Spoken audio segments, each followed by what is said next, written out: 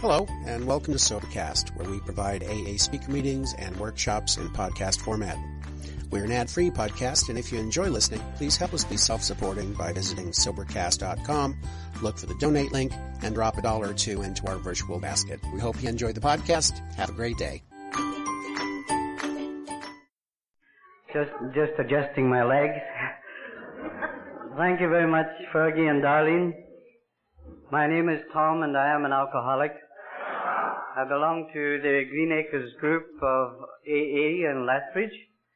I also belong to the Adam group of Al-Anon. I would like to thank all the members of the committee for inviting me here to speak this evening. And in particular, I would like to thank Kelly for picking me up and driving me straight to the roundup. And to Diane, who has spoken to me several times, and for that lovely gift of a basket of fruit in my room. It's kept me alive for the last 24 hours. I'm still nervous doing this. I've been doing a lot of traveling recently. I was in San Francisco just before the earthquake, and then I flew over to New York, and then I was back in Washington 2 weekends ago, and I was speaking there with two of the giants of Alcoholics Anonymous, CC of Prince Albert, and Franklin from Mississippi. The two of them, between them, have over 70 years sobriety, and that was a hard act to follow. Now, I have to explain to you that they hold the Mount Baker roundup. This is a typical alcoholic in Mount Vernon. So Cease came all the way from Saskatchewan, and he drove right to the top of Mount Baker looking for the roundup, and it's a long way away. And I told him that's probably the closest he's ever been to his higher power since he's been in the program. It also makes me happy to speak in Canada because I'm fed up going down there and trading in my hard-earned dollars for 80 cents. And that's a real act of humility, and I know you all share that with me. You know, Cease isn't the only spiritual leader who got lost on his way coming west.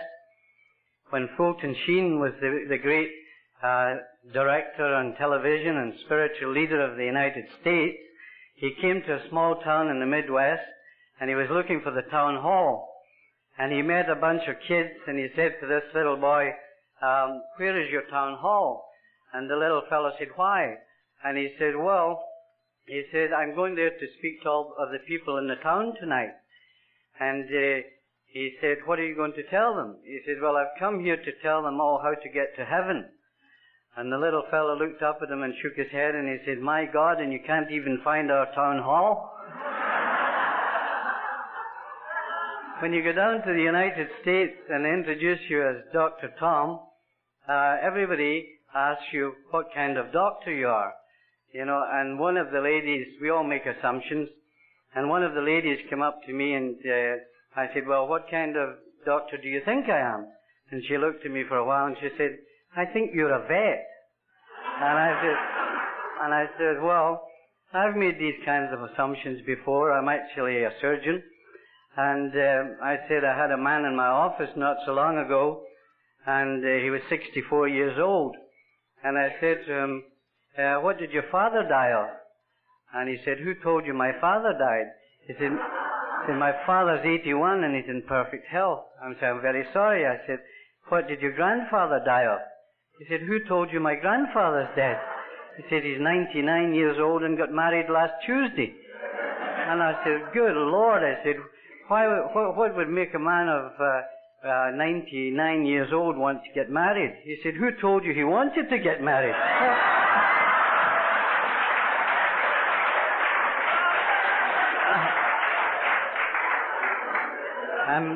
I'm not a dentist, and I'm not, thank God, a gynecologist. A dentist friend of mine said to me the other day, he had a lady come into his office and she was the most petrified he'd ever seen. She was shaking in the chair. And he said, what's wrong with you? And she said, well, I don't know what scares me more, having these teeth done or getting pregnant. He said, well, I wish you would make up your mind before I adjust the position of the chair.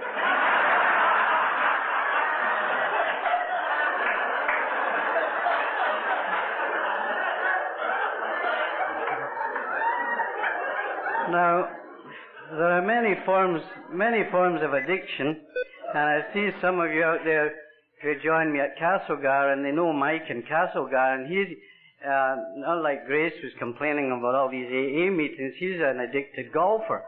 And he golfs with the same people every morning, and the devoted husband, he always arrives home for lunch. But this day he didn't arrive home, and his wife got really worried about him. And finally he came in about 6:30 at night, and she said, "Where have you been?" And he said, "Well, I have to be honest with you, I played 18 holes of golf, was driving down the road and saw this pretty girl beside a broken down car." He said, "And I tried to fix it, and then I took her in my car, and we talked a while, and one thing led to another," he said, "and to tell you the truth, dear, I took her to a motel, and we've been in a motel all afternoon." And she said, "You filthy liar, you played another 18 holes of golf, didn't you?"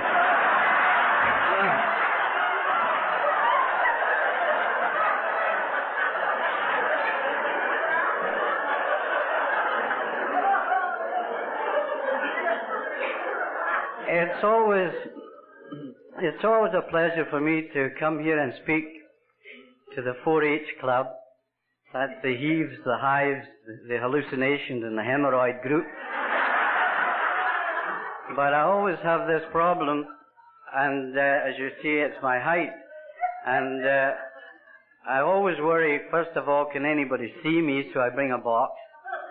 And then if you can see me, I wonder if you can hear me. And if you can hear me, I don't know if you can understand me. Because, you know, there are 2 official languages in this country, and it's obvious to you now that I don't speak either one of them. I was born in Scotland, and I'm half Irish and I'm half Scots.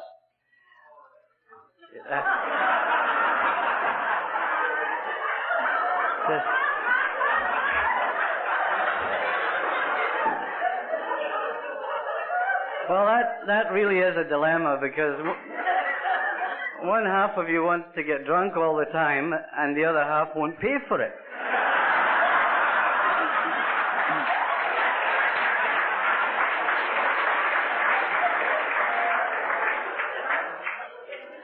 Well,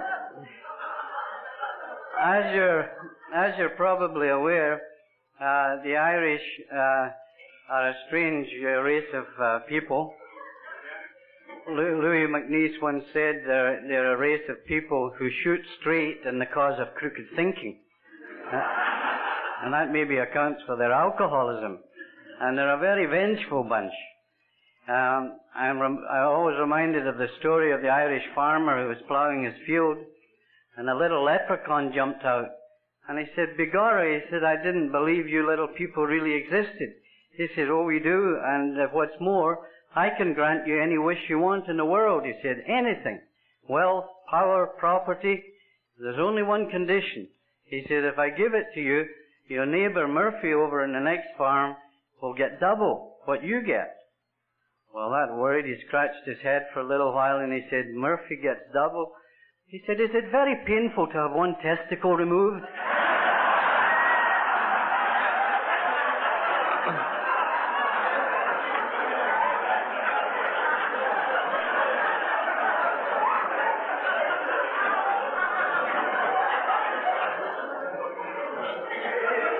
Well, this is the end of the spiritual part of the meeting so far. And I want to talk to you about the family disease of alcoholism. I'm a doctor, and I'm totally convinced that this is indeed a disease. It's a family disease, as we've heard about today. I know there's very abundant proof today that people, many but not all, alcoholics are biogenetically, hereditarily set up to become alcoholics. And I know that the children of alcoholics, even separated at birth, are 4 or 5 times more likely to become alcoholic. And that would be a very depressing thought for me to pass on to you tonight if I didn't have the faith in the Fellowship of Alcoholics Anonymous, and if I didn't know that we can create an environment in which our children and our children's children will hopefully recover from that seemingly impossible state of mind and body. As far as my own family was concerned, my father was a coal miner in Scotland after the war, and we lived at the pinnacle of poverty. He was earning about $50 a week. There were 4 children. He was never an alcoholic. My mother wasn't an alcoholic. My grandfather lived with us, and he wasn't an alcoholic. But my uncles were all alcoholics. All the uncles that I met at the funeral of my father were all alcoholic, and one died very young, as we again heard today, of the disease of alcoholism. My older brother suffers from alcoholism all these years since high school, and he's recently had 2 severe heart attacks, and at the last time I heard, he was having some temporary sobriety. My younger brother's an alcoholic, and I'll talk about him later on. Do you know, in fact, when I think of the little village that I grew up in, the whole village was alcoholic. I took my son home, and they were all falling down drunk. It seemed to be the way of life where I lived. My son walked into a restaurant, and everybody in that room was paralytic drunk, and he couldn't believe it. It was a way of life there. And we used to joke and say the only difference between a wedding in this town and a funeral is one less drunk. And it was the truth. It was the truth. And I don't know if it's changed very much. There was a religious civil war going on in this town because it was half Catholic and half Protestant. And this caused all sorts of calamities, you know. I was born a little Catholic, and I went to a Catholic school. When I was about 16, my motorcycle broke down on the wrong side of town for me, because there were a whole host of drunken people, and they were all Irish Catholic labourers. And I was a little fellow, as you gather, and they came over, and they said, let's kick the you-know-what out of this little filthy Protestant. And before I could make the sign of the cross, they did it. And they left me lying for dead on the sidewalk. So I wasn't very impressed with things religious as I grew up. And as I went to school, I heard about a God, a vengeful God. I may have misinterpreted it, but I can only tell you what my memories were. A vengeful God, that I had to be perfect to be acceptable to this God. And I heard a lot about God's will. I loved my grandfather very much. And we spoke into the small hours of the morning. And when he died, and I was young, they said, it's God's will. And then a child in our family died. And it was God's will. And every calamity that seemed to come along, this is Remembrance Day, and 2 of my favorite uncles were young pilots, Andrew and Joe, and they both went down as young university students, went on to be pilots, and both died in the war. And that was God's will. So I made some kind of decision that I'd better keep some distance away from this God character, and I shoved them way on the back burner of my life for a long, long time.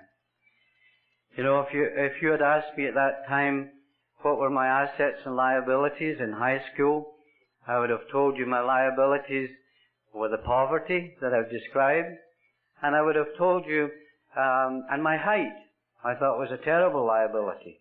You know, the kids at school used to say things like, Tom Melling's so small, he's just a waste of good skin.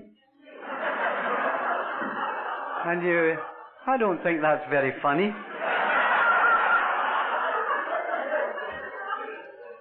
But my biggest asset, everybody was telling me how intelligent I was.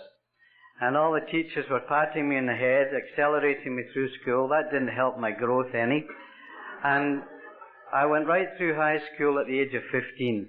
I was too young to go into university. I waited for a year. I went to university at the age of 16, and at a young age I decided I wanted to become a doctor. And it seemed ridiculous. But I did go on to do that medical degree. And I did take on this attitude that I was going to win in life the smart way, the education way, the degree trail. And I did go on to get degree after degree after degree, surgery degrees and everything. Some people say they're born alcoholics, and I say I became an alcoholic by degrees. But Father Martin met me young in my sobriety, and he said, you've heard the story, many of you, thermometers have degrees too, and you know where they can stick those, Tom. They're very kind to you when you come into Alcoholics Anonymous. Well, I married about this time when I qualified as a doctor, and I married a beautiful young girl, and she was the daughter of the principal of the high school. Very happy, never saw any alcoholism in her life. And we got married just shortly before I was drafted into the army. And I was sent over to Cyprus when the conflict was going on in Cyprus. And I didn't see her for a year. And I saw lots of kids being blown to bits and killed. And we did surgery one night, and we drank the next night. We did surgery the next night with a team of, I was pretty junior, but in any case, this developed. I was 26 years old, and this is when I started to drink. And that's what makes me so happy to see people here in Alcoholics Anonymous long before I even started to drink.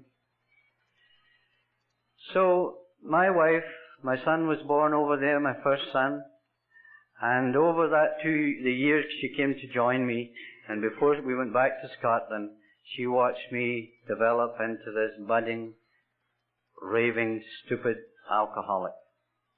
And she was a very sick, disillusioned young woman when she brought that baby home to Scotland, and I said, well, it's going to change. It's geographic. That was a tough little time, and I'll go back and I'll train as a surgeon. And I did. And I got my fellowship in surgery in Glasgow and Edinburgh. And I had another 2 sons born after that. And I kept drinking. And it got worse. And I was no father to these kids at all. She did everything. And I know where the resentments come from. Because I did my job, and I drank, and I made that girl's life an absolute and utter hell. I looked in a magazine one day, and it said they were looking for a surgeon in Lethbridge, Alberta. And it described this, and I'm a romantic, you see, the Rocky Mountains, and the Royal Canadian Mounted Police, and Nelson Eddy, Jeanette MacDonald. Pictures of all this all floated before my eyes, and I said, that's the answer. My wife heard that the bars were separated, men and women at that time, and she thought that was a pretty good idea. And so we all packed up bag and baggage, and we came to Canada to drink Canada dry. And I moved into Lethbridge to those unsuspecting souls, and here I was trying to build up a practice of alcohol, a practice of surgery.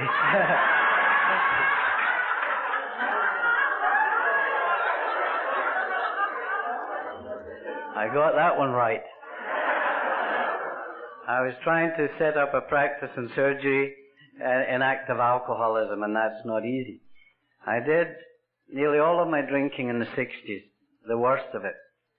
And Robin Williams has said that if you can remember the 60s, you weren't there.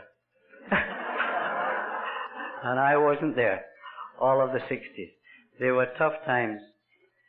But I want to say to the newcomers coming to this fellowship, and I think it's really important, that I know I did many, many good things while I was a practicing alcoholic. I know I achieved many goals. I did many kindnesses to people. I tried my best, and I couldn't love my wife or my children. I was an incapable person of giving or receiving any love. I did the best I could with what I had. And it's not all bad. You see, people come into the fellowship, and they feel like the hole in the donut, and they're no use, and they've never done anything good in their life, and I can identify with that. But I want you to remember some of the good in you. And now I want to tell you some of the useless things that brought me to Alcoholics Anonymous. I don't know about you, but I was a very unlucky drinker. I seemed to get into accidents all the time. And I fractured my arm 3 times, and I compound fractured my right leg, fractured my ribs, fractured my spine. I had so many accidents, I kept 2 cars, one for the body shop. And I tell you, this was quite a mess. I sometimes was a traveling drunk. I went downtown one day, and you'll know the feeling. Nothing's right about the town. Nothing's good about the family. Nothing's good about Lethbridge. To hell with it all. And I went into the bank, borrowed some money, no idea where I was going, and I woke up in London, England, unshaven.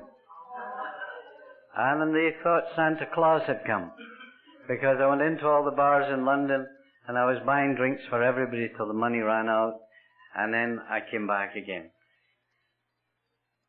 I went downtown in Lethbridge once for a quiet refreshment to the dirtiest, filthiest hotel that's torn down, and that's where I'd reached, the Garden Hotel. And I tripped going in there. I was a falling down drunk, you know.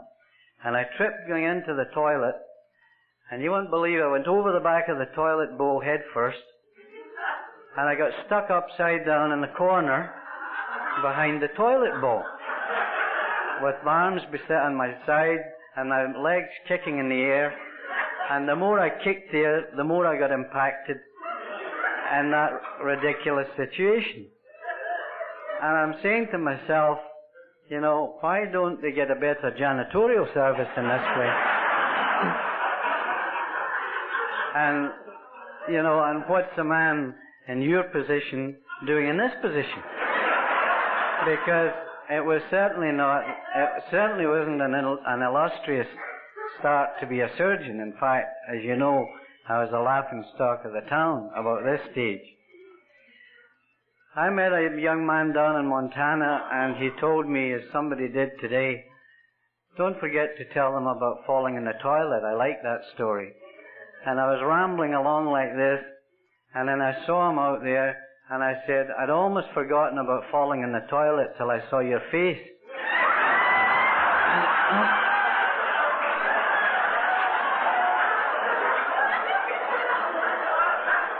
Well, I surely to God hope he's still in the fellowship. When I was drinking there one night, I had a crash into a parked car in Lethbridge, and I took off. The police caught me. I was brought before the judge. And he said to me, you know, Tom, if I take you out into the open court, you're going to lose your license. The game's up. He said, I'm going to be kind to you. He said, and I'm going to hear your case in my private chamber, and he fined me and the costs and all that sort of thing. And I told you I'm really intelligent. So he said, I hope that teaches you a lesson. I walked out of that judge's office, and you know what I thought? I've got this whole town in my pocket. I've got the judge, the chief of police, I got the thing, and I went straight to the bar. I'm happy to tell you that I went to an AA meeting many years later, and into that room in North Lethbridge walked the barman who served me the drinks, the policeman who arrested me, and who walked in but the judge.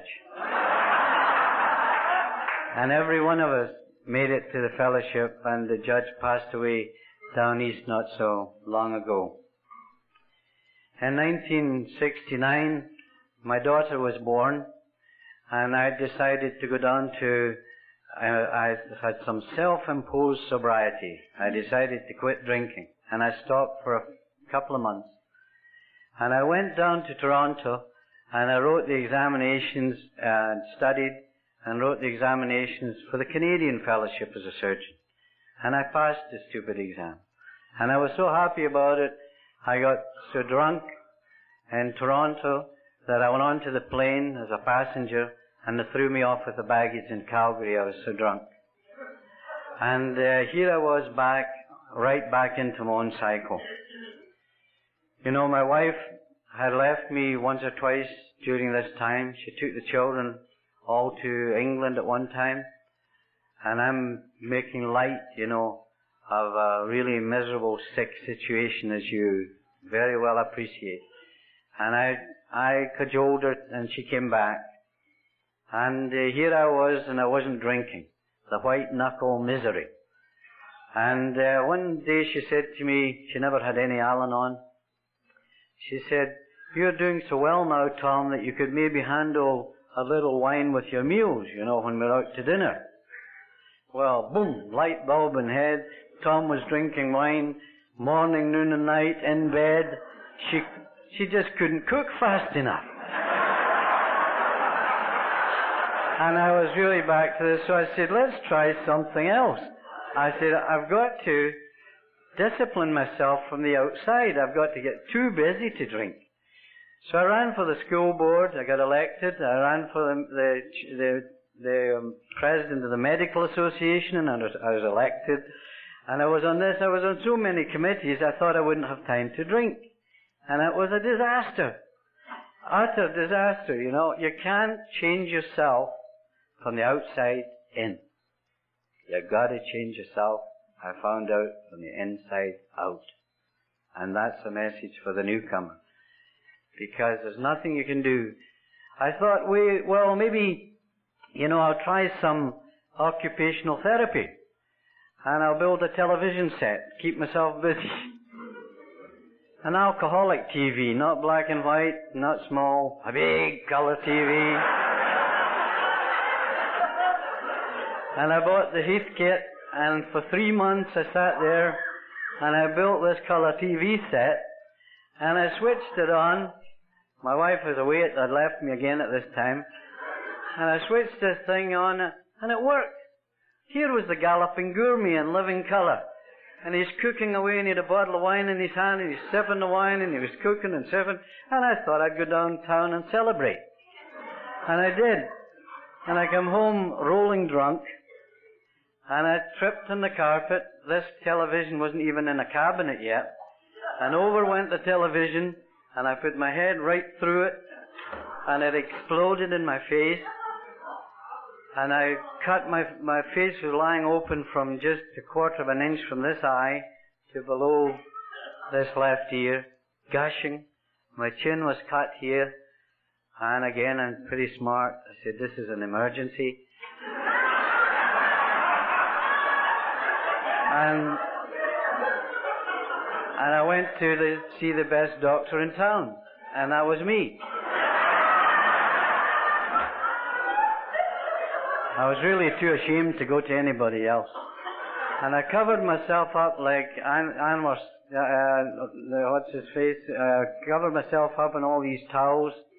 And I made my way over to my office, and I stitched my face up without local anesthetic.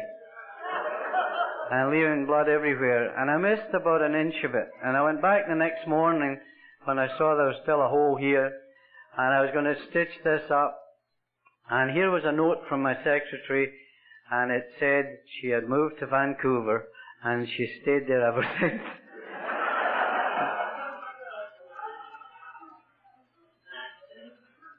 You know what we are talking about here? We've heard about it. There was a total lack of communication in my home. I lost communication with my higher power, with God, long ago. I lost my communication with my wife, my children, my colleagues. I was somehow protected because I worked on my own, and I used to pass the work over to other people every night, and they were too glad to get it. So I just said, would you take my call, and I went drinking, you see. But in that house, my children were twitching. When I came home, they didn't know what kind of father was coming in. My oldest son used to disappear down to the basement, and there I would come in and all shapes of disaster, bloodied up, another cast on, and all this kind of thing. So it was, we laugh, and I think we should laugh in Alcoholics Anonymous at ourselves, and we should cry a bit, and that's the glue, I think, that holds us together in Alcoholics Anonymous. And this whole situation and this family breakdown, was a direct result, as I say, of these multiple personalities that I had. You see, I wanted to be whoever you wanted me to be. I put on a face for you, and I put on a different face for you. And wherever I went, I was this people-pleasing and trying to be, in fact, I had so many personalities at one time that I thought I might be able to go into group therapy on my own.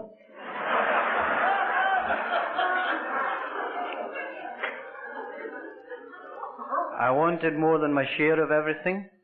Like every alcoholic, I wanted more of my share of respect, and I was acting like that. I wanted more than my share of love. I wanted more of my share of power. I wanted more of my share of sex. I wanted more of everything. And I was behaving in a way that I deserved nothing, and I got nothing. It was just horrible. I was so filled with disgust at myself that I can remember just a few nights ago about going into a house, and I walked into the bathroom, and there was a full-length mirror, and I spat right in my own face. And that's exactly what I was feeling inside about me. 6 weeks before I came to you, I was in the hospital, and one of the senior surgeons collapsed right in front of me. He fell down at my feet, and he had a complicated bowel obstruction. He was very ill, and he said, "I want you to do the surgery." And I said, "I'm too ill, I'm feeling sick, and I can't do it." And he insisted. And I was really sick. So I retreated and I ran off home, and then his wife called me.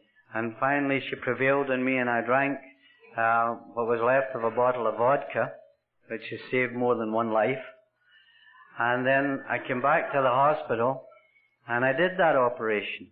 And I operated on that fine gentleman for 3.5 hours or so, and lots of it in a total blackout. And I'm glad to tell you he's very much alive today, and a good friend of mine. But you know the insanity of alcoholism. But I remembered walking out of that hospital, and I was shaking like a leaf, because my wife said, I'd said to my wife once, when she said, "You can't go on like this." And I said, I could drink, I could operate better drunk than some of those people could sober. And I don't think any of you would make a remark like that, would you? And here I was, and I made an intelligent decision again. I decided I was going to give up surgery and go into full-time drinking. And what I'd actually decided to do was to go and kill myself. And I couldn't do it. And I moved out to British Columbia, and I tried to drink myself to death. I broke my arm in another accident, and I was brought back into Lethbridge in this pitiful state. And I remembered a young journalist, Jim Mabey, who's since passed on, and he became my first sponsor. And 2 years before I came to you, I was sitting there having a drink, and I noticed that Jim used to be a straitjacket, insane two-fister like myself, and he wasn't drinking. And I said to Jim, "You don't drink anymore?" And he said, "No, Tom." He said, "I joined Alcoholics Anonymous a year ago, and I don't drink anymore." And you know what I said? "I'm very sorry to hear that." And it was Jim, I wasn't fit to make a telephone call, but it was Jim that was called for me that night. And I got on the telephone, and I want you to listen to this, because he said to me, "Have you been drinking?" And I said, "Of course I've been drinking." He said, "How long have you been drinking?" I said, "I've been drinking for weeks." And you know what he said to me? He said, "I'll be right over, Tom." And I think if he hadn't come over that night to me, I don't think I would be alive today. because I don't know if I would have made that next call. And I always think of Jim, and I went to see him before he died of brain surgery.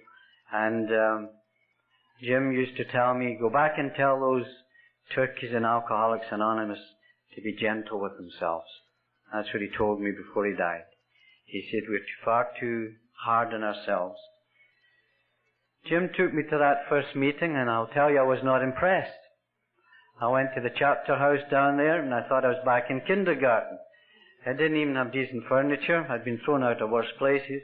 But it was the things on the wall that got to me, like, keep it simple, think, first things first. And then there's one down there above the clock, and that's the one that made me want to throw up. It said, isn't it swell to be here?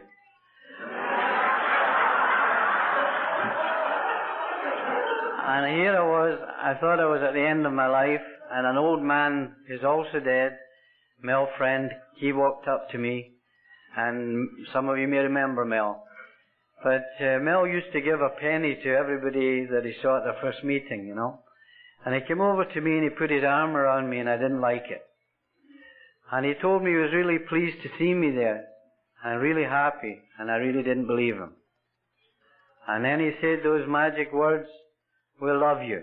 And I was looking for the back exit to escape. And he gave me this penny, a penny from a friend, he said. And I still got it today. I never had a drink after that night. He gave me the big book. You know, he strung together 3 words for me: honesty, open-mindedness, and willingness. I never heard them put together before. And he explained that to me. All I remember of the first meeting was there was a guy sitting across the table. Oh, there was a patient on this side, one of my own patients. And I turned around and he looked at me, and I think he was scheduled for surgery and he didn't show up.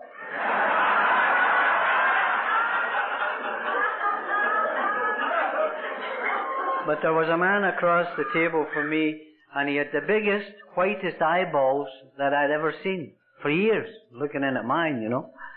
And I wanted his eyeballs. And I heard them reading something about, and you're willing to go to any length to get them, and I was. I really was. And that was all I remember of the first meeting. They could have been talking Arabic as far as I'm concerned. I had my cast in my arm, and boy, was I a sick cat. Anyway, they said, read this big book, Mel said, and you know your colleagues will learn to respect you. Well, they were walking over me in the street. One of them said to me once, what happened to you with the other broken arm I had?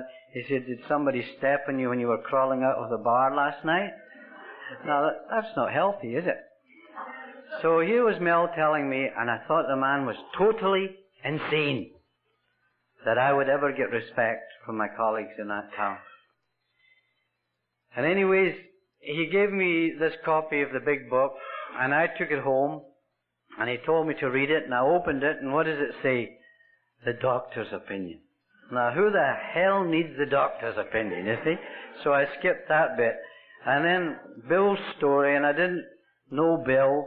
I'm such a self-centered, you know what, I moved on to there is a solution.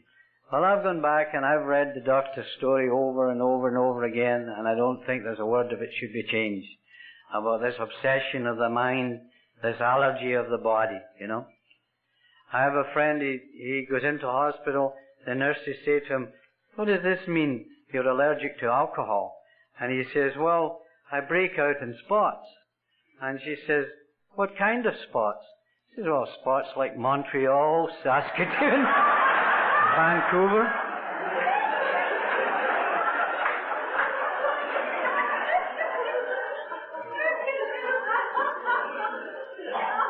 They told me to come to meetings every night for 18 months. I wasn't a 90-day case, obviously. And I was too dumb. I did it. I was so dumb. And I'm so glad. Because I've buried so many people that are too smart for this program. They're too damn smart. And I see them one day and they tell me, I can't believe alcohol can kill me. And 5 days later, I've seen that very same man dead. Frozen dead of alcoholism. And I've seen many people lying there, purple and blue, that I looked in the eyeballs and I tried to carry the message. And we are lucky people. You see, why am I an alcoholic? Stick around and you'll find out why me and why are they 6 feet under. You know, I was encouraged at the time to get as active as possible. And they said, do this, do that, do the next thing. I stuck around my 18 months. I really did. And one night I got a telephone call about 3 in the morning, and it was a local disc jockey. And he called me, he said, are you the alcoholic doctor? Well, I said, I've been called a heck of a lot worse at this time of the morning. And I said, what's your problem? He says, there's a young man in North Lethbridge who's got a shotgun and he's going to kill himself over alcohol. Would you go and see him? So I dressed, and I don't advise it. I went alone, and I went over and I saw the light, and I walked into the back and into his kitchen, and there was the loudest explosion I've ever been close to in my life. And he blew away the kitchen cabinet, the hole that size above my head, just above my head.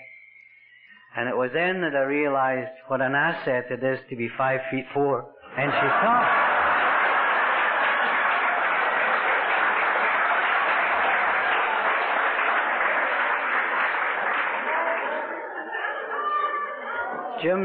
Jim told me about the powerlessness of the first step. I had no problem. I told him my life was unmanageable. I had no problem with insanity. When I was drinking, I could get anxious, depressed, paranoid, schiz, any manic, any mental disease. I could mimic it and live it. And you know the funny thing? If I stay away from Alcoholics Anonymous, I can reclaim it all back. I can get anxious, I can get edgy, I can get depressed. I've got to stay around the tables. I was talking to old Franklin, you know, and there he is, you know, as our friend tonight, with 30 odd years sobriety, and they're sitting here, and thank God for them.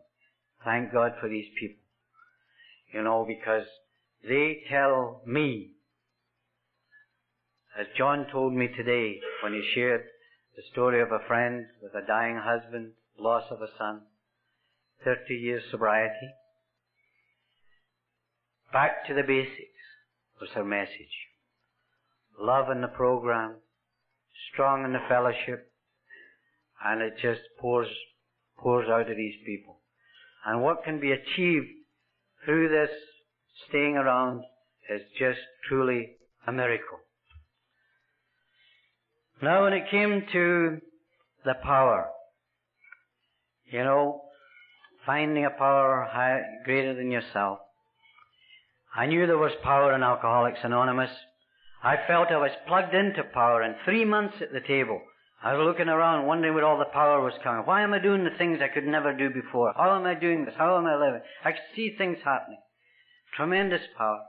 But I couldn't come to terms with higher power or this God talk. And I envied those people. I envied those people who were calm, who could talk about a God of their understanding, who could talk about how they related in a conscious way to their own higher power, they choose to call God or not. I just wasn't able to do that. So I traveled around, the paralysis of analysis I called it, going nowhere. And I went down to see old Father Barney, another old father of AA, and Barney looked at me and listened to my blurb, and he says, Tom, I have one piece of advice for you. He says, go and hang your brain on the line for a year to dry, and come back and talk to me. And I wanted to punch him in the eye. And he was right. And I came back in a year's time and I said, how do you make a decision to turn your will and your life over to God? And he said, you took Latin. To decide is not to add something on.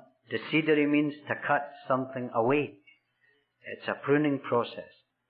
Deciduous trees, the leaves fall. Decision is to cut away. He says, you have got to cut away the things that you know are standing between you and an understanding of a God that other people have. And I knew what he was talking about. My younger brother's an artist in the fellowship. And he told me when Michelangelo was asked about the statue of David, never forgot it, and he said, how did you ever visualize such a beautiful piece of art as that fantastic statue of David? And Michelangelo said, I cut away everything that wasn't David. I cut away everything that wasn't David. And that was the job that Barney sent me about. And the fourth step, I think I came closest to some spiritual experience. Because when I sat down and wrote my fourth step, my inventory, I could see the phoniness, the filth, the deceit, the infidelity, the cruelty, and the pain of me in alcoholism. And I saw myself like glass. And you know, if some of my patients could only have the insight that this fellowship can give, every human being should be a member of Al-Anon. Every human being.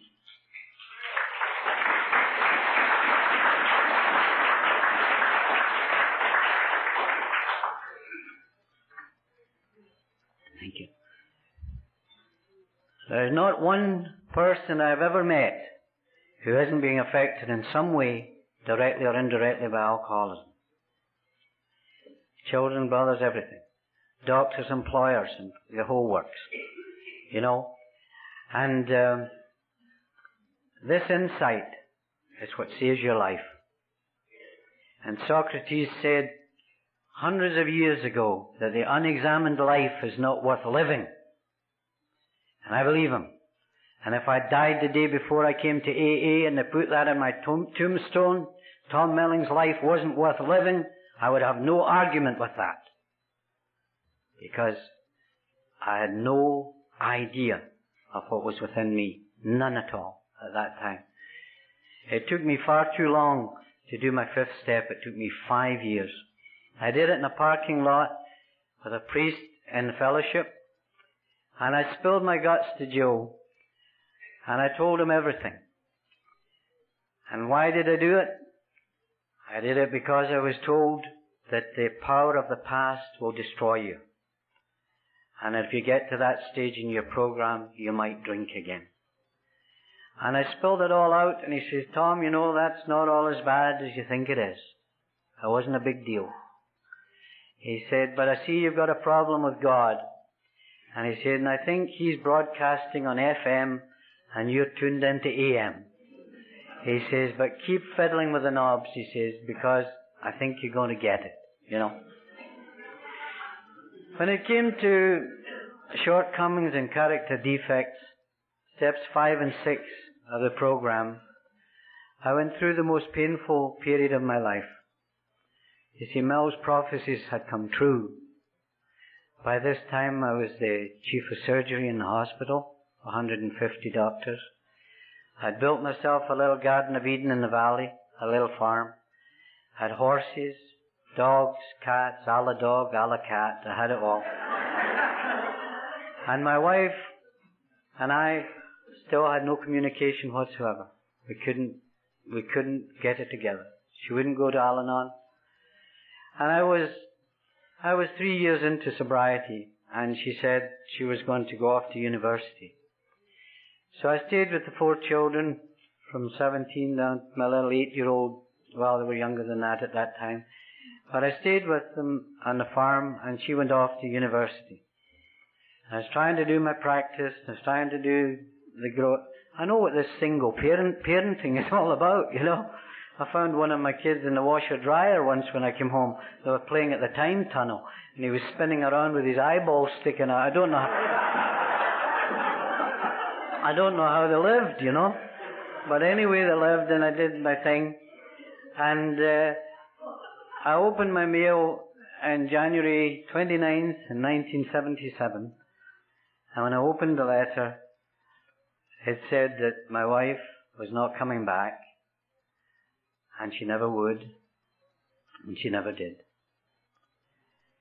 And I was crushed.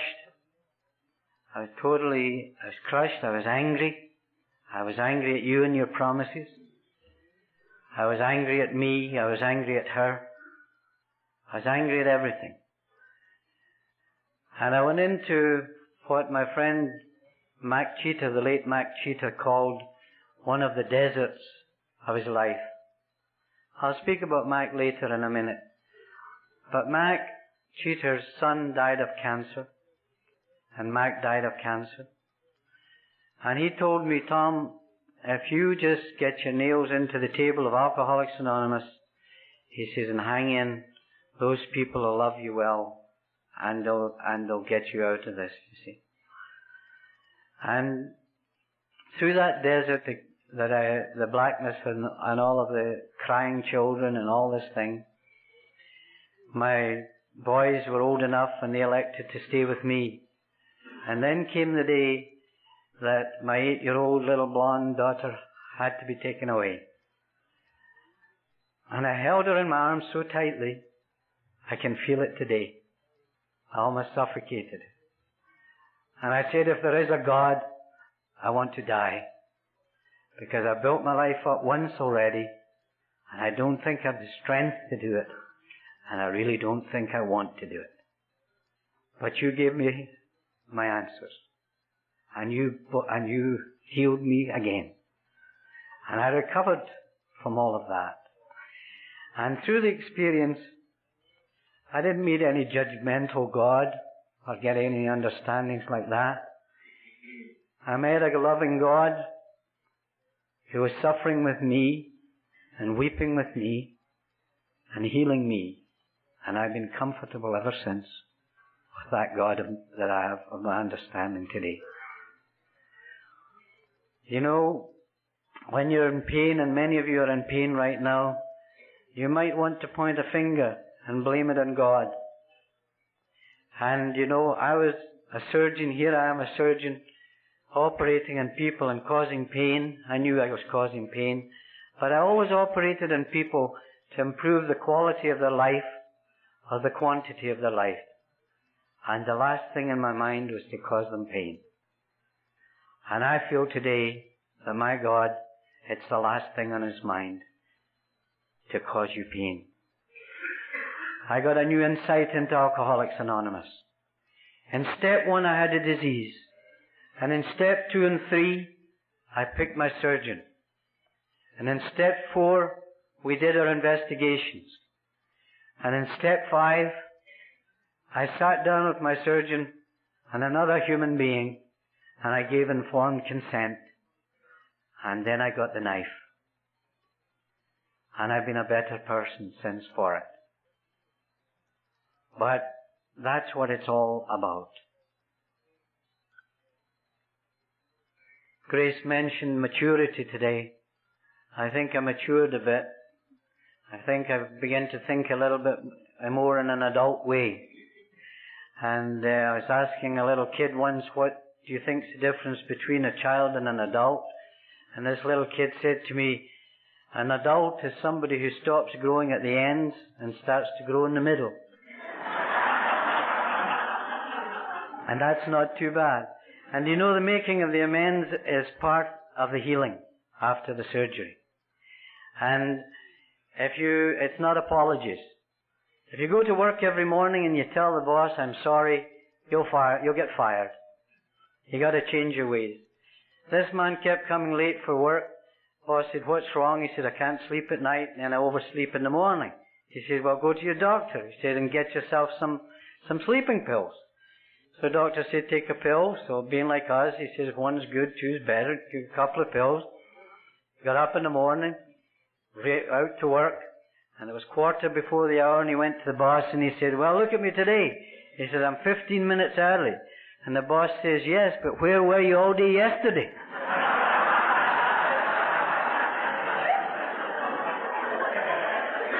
I don't want to talk too much about doctors. There's often one or two out there, and there should be a lot more out there. My son said there's only one difference between a doctor and a highwayman. A highwayman gives you the choice, your money or your life. The doctors will take both. I was down in the United States last weekend and said to this doctor who had done an operation, I said, "What did you operate on that guy for?" And he says, "For $4,500.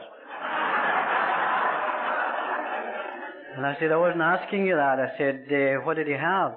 He says, "I think he's got about $4,500, you know."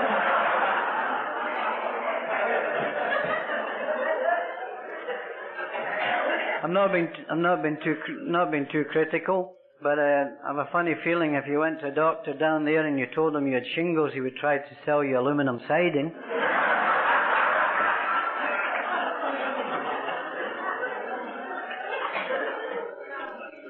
I do have one belief, and it's a serious one about doctors. I think every single alcoholic should have a psychiatrist. They badly need your help.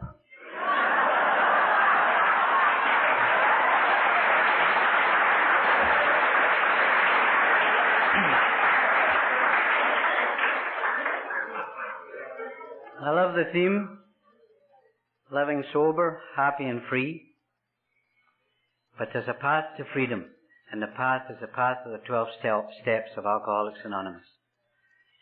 You see, you can't be free if you're not able to love, and I wasn't able to love. And you can't love if you're not healed. You can't heal in hate, resentment, anger, frustration. You got to get healing. And you can't heal unless you can forgive. And I couldn't forgive myself. And through the program, I learned, and through my desert, I learned to forgive other people.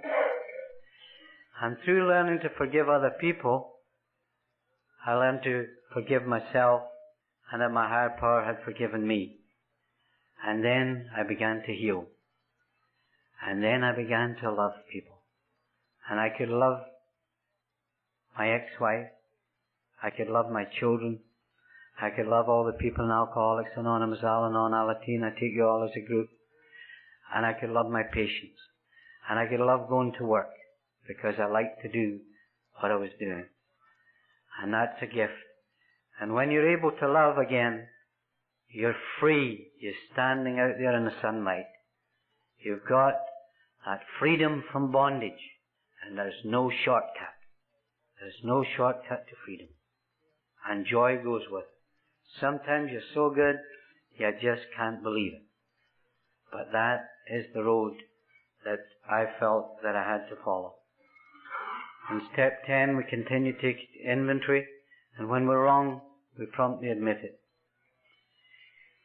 In step 11, sought through prayer and meditation to improve our conscious contact with God as we understood Him, praying only for knowledge of His will for us and the power to carry it out. What a mouthful. What a mouthful that is, you know. And how do you pray?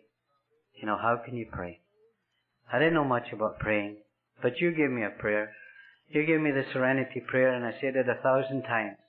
And I say it to our latest and newest member, use the Serenity Prayer. Pray for the serenity to accept, and the guts and the courage, and pray for the wisdom. You're only praying for two things: knowledge of a little bit of God's will for us, and the motive power to carry it out. God doesn't need my prayers, and I'll tell you, He didn't like my directions for a lot of years either. But I'm quite comfortable praying. As a matter of fact, I have some Serenity Prayer cards. You have to be sober to be able to read them. They're three-dimensional.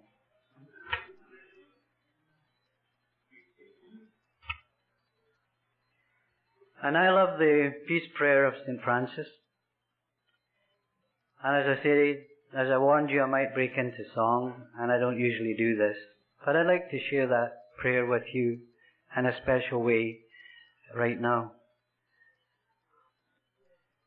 Make me a channel of your peace. Where there is hatred, let me bring your love. Where there is injury, your pardon, Lord. And where there's doubt, true faith in you. Make me a channel of your peace. Where there's despair in life, let me bring hope. Where there is darkness, only light.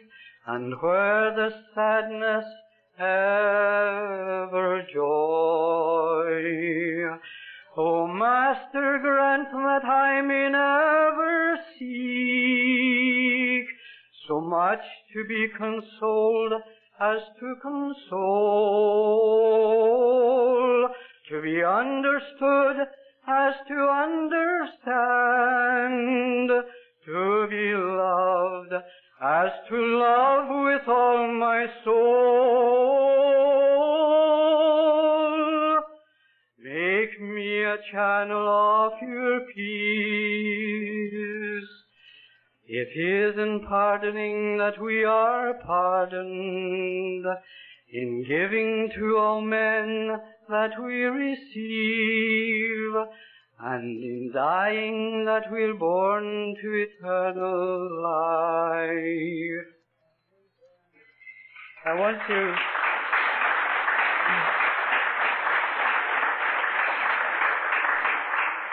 want to share another insight I got in Washington into family recovery, which was new to me. And it was not the application of the steps to the family program, it was the application of the traditions. And this is what I heard. I heard our common welfare should come first, that family recovery depends on unity. I heard for our family purpose there is but one ultimate authority, a loving God as He may express Himself in our family conscience. I heard that parents are but trusted servants, and I heard that today again. We have gifts of children. I heard that every family member should be self-supporting through their own contributions. You can smile. I heard our family relations are based on attraction and not promotion. And I heard that the spiritual foundation of our family is to place principles before personalities. And I liked it.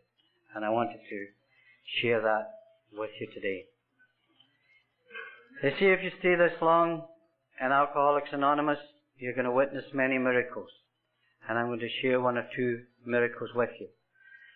Bill Wilson's recovery was a miracle.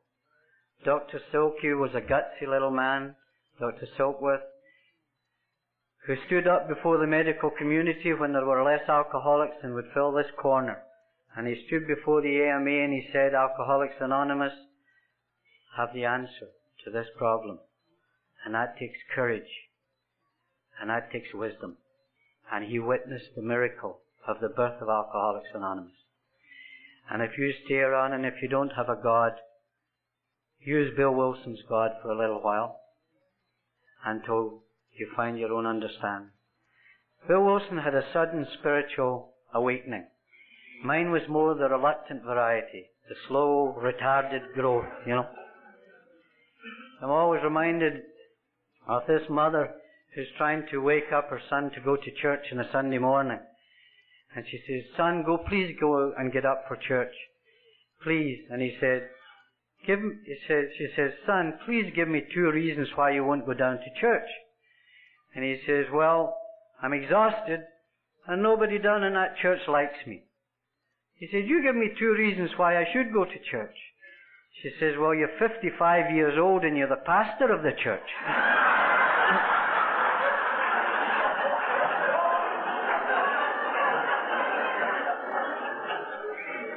One of my sponsors is a United Church minister. I have a number of sponsors. But he was telling me that he's had so many shotgun weddings in his church over the last couple of years that he's going to change the name to Winchester Cathedral.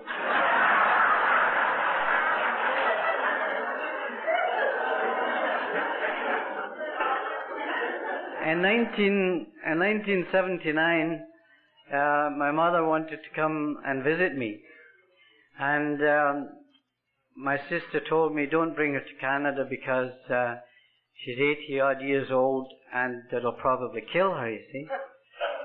And I went ahead, and I brought my mother over, and she was the worst case of terminal Al-Anonitis that I've ever seen in my life.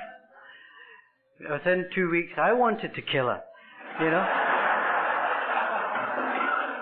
She thought that all her beautiful sons had been turned into rotten alcoholics by these terrible women, you know. These women were responsible for everything. And I dragged her to Al-Anon, 80 odd, and I said, you got to listen to this, and shaking her up, you see, and you know, I always have a dig at Al-Anon, being one myself. I think it's quite funny. A fellow was saying that he thought that the first alcoholic was Cleopatra because she was the first woman of denial.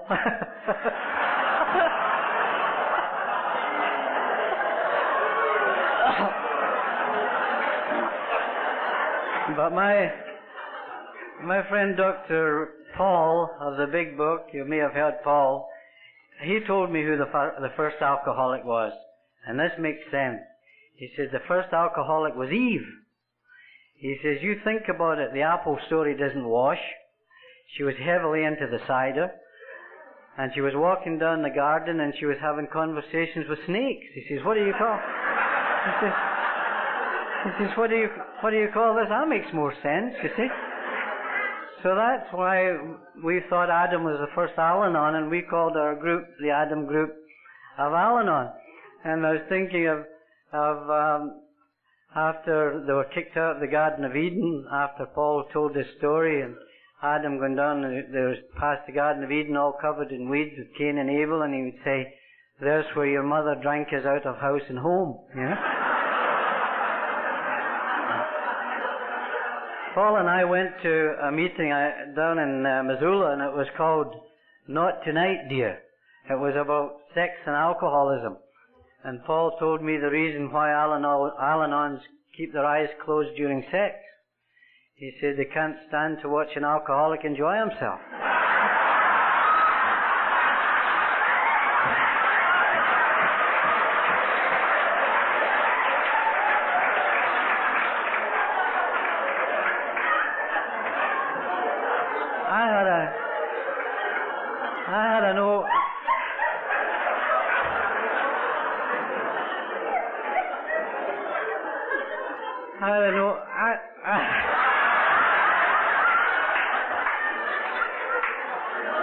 That's pretty bad.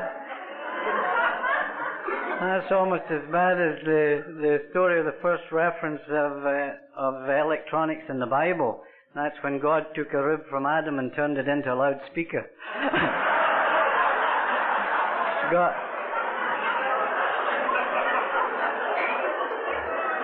Now, Grace told us Al-Anons we got to soften our voices down a little bit.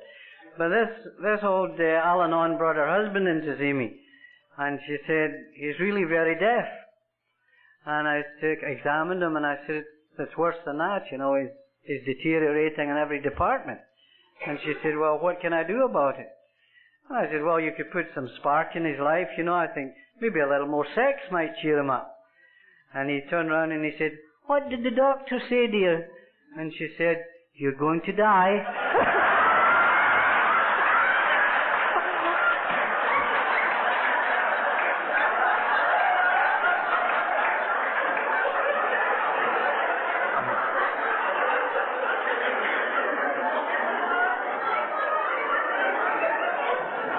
Well,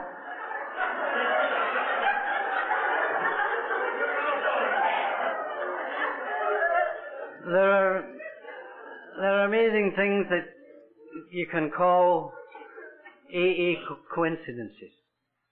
They happen every day. John and I had one today. And in 1973, my mother called me and she told me my father was very ill and he might be dying. And I called the doctor, and he said, oh, don't come right away, he's not that bad. And before I hung up the phone, that voice that speaks in your head said, why would you wait? And I jumped in the plane that Friday morning, And I was in Scotland on Saturday morning, and I spent the whole day with my father, and it was the most beautiful day that we ever spent. We talked about everything, and he said everything he had to say. And I told him about Alcoholics Anonymous. And he said, Tom, I've never met anybody in AA. He said, but would you do me a favor? And when you go back to Canada, or forever, would you tell these people that I love them? And he died. And I was treating a young man, his spiritual awakenings that happen to people. I was treating a young man in 1980, and he was terminally ill, and he was jaundiced, and they all thought he was going to die. And I saw this with my own eyes, and I told him he was going to die, and to get hold of his pastor, and he did. And I had to leave, and when I came back, he was almost completely recovered. That was 1980. He'd been in the hospital for months, and he said he had an experience similar to what Bill Wilson had. He said there was a light, and he was told that in his head, or however, I'm not making heavy stuff of this, it just said you're going to be alright. And he is alright. And what happened, it turned out he was a doctor, and he had never practiced a day as a doctor, but he's practicing today. He got started working just last year. So these are miracles. These are miracles of recovery. Another AA coincidence, I woke up at 3 a.m, and my mother was in the bedroom beside me, and I don't know why I woke up, but there was a muffled sound, and I went in, and my mother was going into heart failure, and her lungs were filling with fluid. And by the time I was living with my son Steve, by the time we got her to the hospital, her heart had stopped in the emergency, and she was clinically dead. And I walked down the corridor, and I was pretty sick, and I was talking to my higher power, and I said, if that's the way it's to be, that's the way it's to be. There were two voices in my head. One was my sister saying, if you bring your mother there, you're going to send her back in a casket. There was another voice, a louder voice, and it was a voice of the late Mac Cheater. And Mac Cheater, many of you may know from Winnipeg, whose son died of cancer of the leg, and he himself stood at the podium when he was dying of cancer. He propelled me into a new dimension, the eternal dimension of Alcoholics Anonymous. Because Mac would always say, this is too big a deal for one lifetime. He said it over and over again. Too big a deal for one lifetime. He says, you know, Tom, he said, if love is really love, it's everlasting love. It's eternal love, or it's not love at all. He said he believed that love was stronger than death across the podium. Beyond you, beyond the program, he spoke before he died. And he said, I know that I'll walk with my boy in the sunlight again. That love is stronger than death. But the phrase that was in my mind in the hospital that morning was Mac's phrase to me, man's extremity is God's opportunity. He kept saying it. And it went over and over in my mind. And suddenly down the corridor a young doctor ran and zapped my mother with electricity and all that.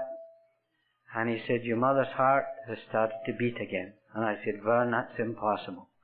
She was full of fluid. He said, it's not good, but at least it's beating.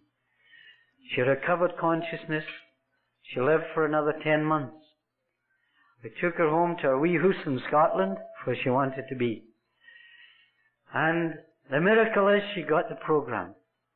She had 10 months of Al-Anon. And my sister called me and said, what happened to my mother in Canada? And I said, her heart went. And I said, I'm not talking about that. She says, she's phoning us all up, and she's telling all these horrible people, his wives and me, how much she loves us all. And it's driving us all crazy. And in another AA coincidence, I picked up the phone in October, and I spoke to her, and she said she had a lovely day. and she'd listen to music, and the last thing she said before she hung up the phone was, "You made my day." And she died that night. Another AA coincidence. My younger brother, the artist, went into drugs and alcohol. He went to London. He ended up fighting with the police. He ended up in a prison in London, in Brixton Prison. And I flew to England, and I flew to that lousy prison, and I stood outside, and he was so badly beaten up, I stood outside in the rain for a week, and they wouldn't let me in to see him. They had a new excuse every day. And I said to him, "Have you a problem with alcohol?" And he said, "Yes." I said, "Would you come to Canada?" And I got him through the court. "Would you go to an AA meeting?" And he said, "Yes." And I took him to the Chinook, the North Group in Lethbridge. And I sat powerless. And I watched you people work for an hour, and he didn't say a word. And he walked out of that meeting, and he jumped 3 feet off the sidewalk, and he said, "Tom, that's what I've been looking for all my life." And he's been sober ever since 1976.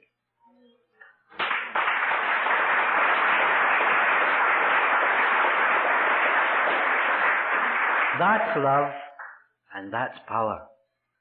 Today, he's the cartoonist with the London Times, the biggest newspaper in the country, and came from the garbage can. In 1978, I spoke in Kalispell, Montana. My wife had left me in 1977, taking my daughter. And I finished speaking, and a beautiful girl, most beautiful woman, came up to me, and she said, "I identified with what you said." And I said, "We're going for ice cream. Would you like to get your husband and come with me?" And she's gorgeous, you know. Teresa would be with me today, only her father's just gone through heart surgery. I call her my American Express. I never leave home without her, you know.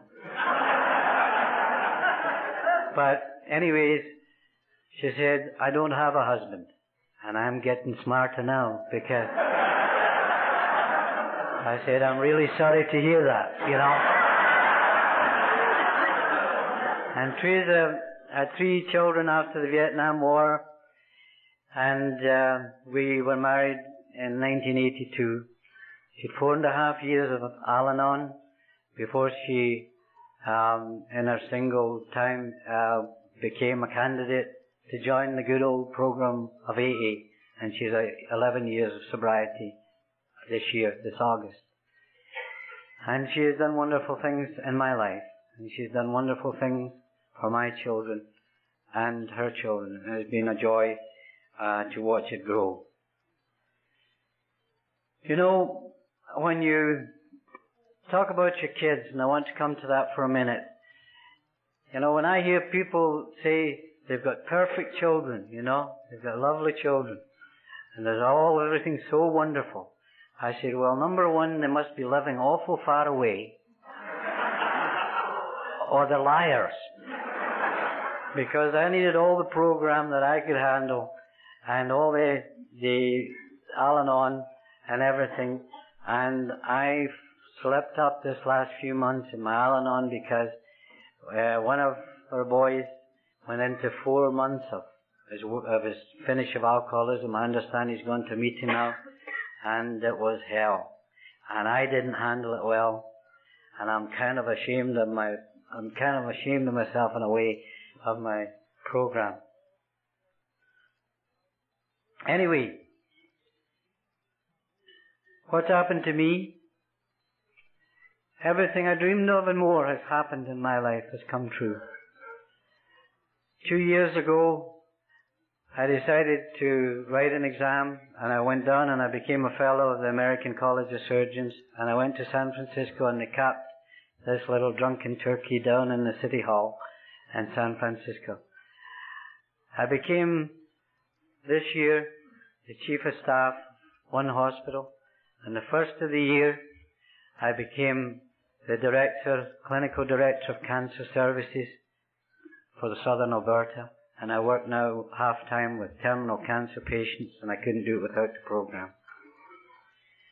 I was asked a week ago to be the medical consultant to the government of Alberta on issues of alcohol and drugs. And most important of all, I went through heart surgery in March. I went through balloon angioplasty. And I lay on the table for 2.5 hours, stark naked and freezing, and I wait while they put that thing into my heart, and they blew up the balloon. And when you're lying there, the only thing you're thinking about is to be back in the arms of the people you love. You don't own anything when you're lying there. And I include you when I want to be with the people I love. And I'm most grateful that I have a loving God today, a God who loves me exactly the way I am right now, but too much to leave me this way. The way I am, but too much to leave me this way. And for that, I'm the most grateful. And carrying this message and practicing these principles in all your affairs, a friend of mine says if you're having trouble practicing the principles in all your affairs, maybe you're having too many affairs. And think about it. I always think of Mother Teresa of India, who says you can't give what you don't live. She says we're not called to be successful, we're called to be faithful to each other, to a group, to families. And that's what carrying the message is all about. Success is not what you have. Success to me is what you've overcome. I always finish my talk by speaking about my father, the coal miner. Because when I was young, he used to show me coal. And he told me, and I didn't understand it. He said, on sunny days with the sun shining and the trees flourished and they fell, and over the centuries they went underground and he had hundreds of hours to dig that coal. He said, and look at it. It's dead, cold, tasteless, inert, useless stuff. He said, but you put a spark to it and there's a flame. It lights a fire and it returns. It's a miracle. That centuries-old debt of light and heat. And when I come here, I come to tell you that my Father loved you. I come to tell you my Father that I know today loves every one of you. And I come to return my debt. I was dead spiritually till the 13th of April 1972. And there was a spark in me, and I know where it came from. And I came to you, and you lit my fire. And I come to return my debt to you of light, experience, and try to be transparent so that it will come through. And I return to you my debt of warmth, the debt of love that I have for every single one of you. And God bless you.